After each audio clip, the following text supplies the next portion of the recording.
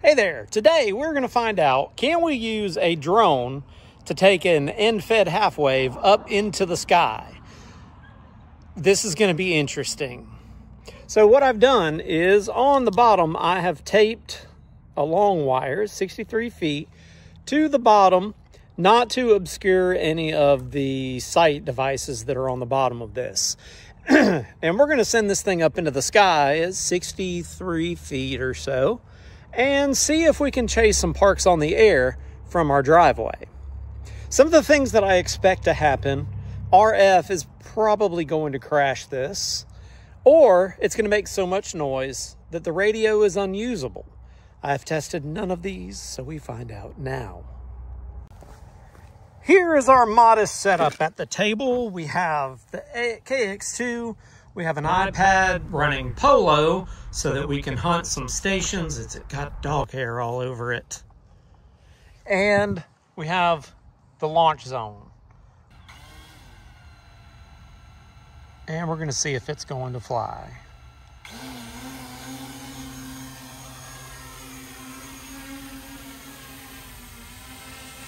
So that's a good sign.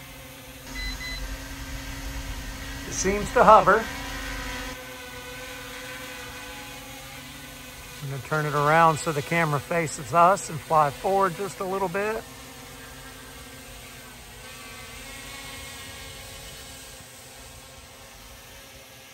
And it appears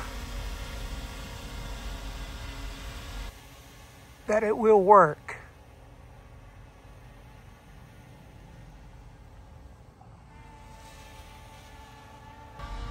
Okay. So we have approximately 10 minutes or so that we can hunt.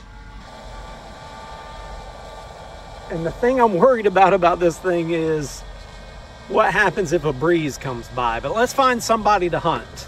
I'm going to do CW since that's a little bit easier. I haven't tried to transmit yet with this thing in the sky. Let's see what happens.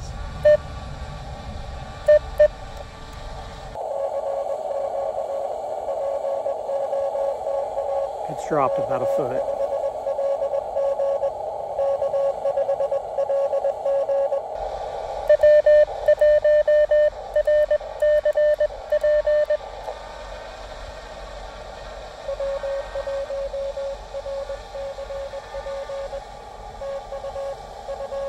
We got one.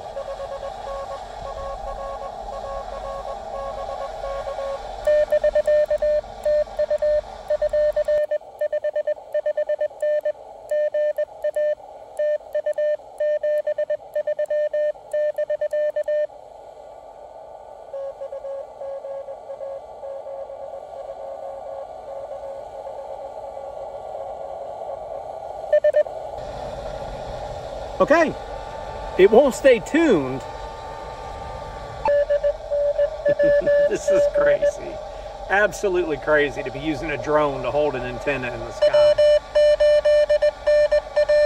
I do have 2 batteries too, so maybe we can keep this up. This is AB9 Charlie Alpha.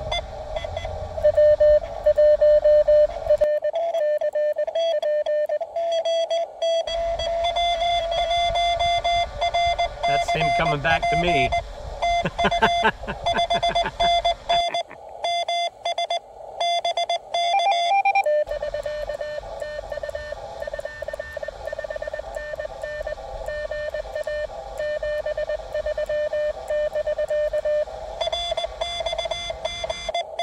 It gave me a 599. I'm running 10 watts, which is more than QRP. Haha, we got 2 in the books. 14038.5.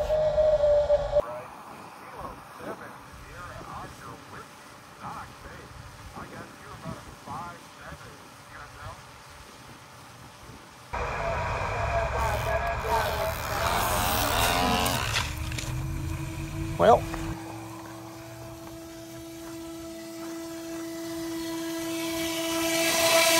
there's that.